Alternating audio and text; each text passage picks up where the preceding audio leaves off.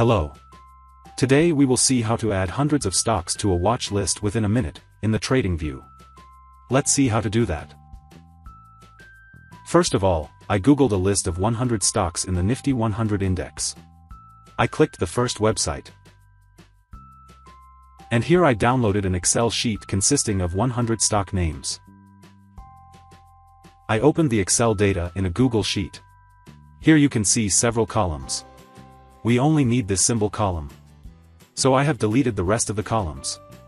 Now, we need to write a comma in front of all these stock names. We will use a smart shortcut for this. Click a cell near one of these stocks. And write a formula like this. Equal sign, then the cell name of the first stock, which is A2 cell. Then and symbol. Then a comma is written inside double quotes. Now just hit enter. You can see that, the first stock name, ABB, has a comma written in front of it. And also, the Google Sheet asks if we want to do this to all the stock or not. I selected the yes tick icon. Magic. Now all the stocks in the list have a comma written in front of them. I copied this column. Then open the TradingView. Click the Watch List button. Select the Watch List option from this drop-down list. Now click this Add Symbol option. Paste the data in this search box. And hit enter. Hooray! All 100 stocks have been added to the watch list within no time.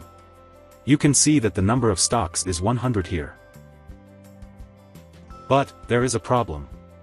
These 3 stocks are shown in red color. That's because the names of these stocks are not correct. The first stock is Bajaj-Auto. We need to replace this stock with the correct name. So click this Add Symbol button. If you search Bajaj Auto stock in the TradingView, you will see that, instead of a dash symbol, it has an underscore symbol. That's why that stock is not added to the watch list correctly. Now, click this Add to Watch List button. The second stock name is M&M. So click this Add Symbol button. If you search Mahindra stock in the TradingView, you will see that, instead of an and symbol, it has an underscore symbol. That's why that stock is not added to the watch list correctly. Now, click this Add to Watch List button. Finally, we have the McDowell-N stock. So click this Add Symbol button.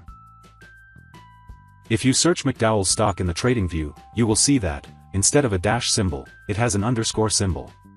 That's why that stock is not added to the watch list correctly. Now, click this Add to Watch List button. Now you can see that, we have a total of 103 stocks in our watch list.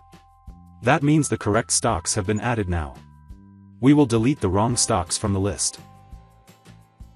To do that, hover the mouse over the stock name and click the cross button. That's it, now we have 100 stocks within our watch list. So this is how you can add hundreds or thousands of stocks in a TradingView watch list within a minute. Thank you.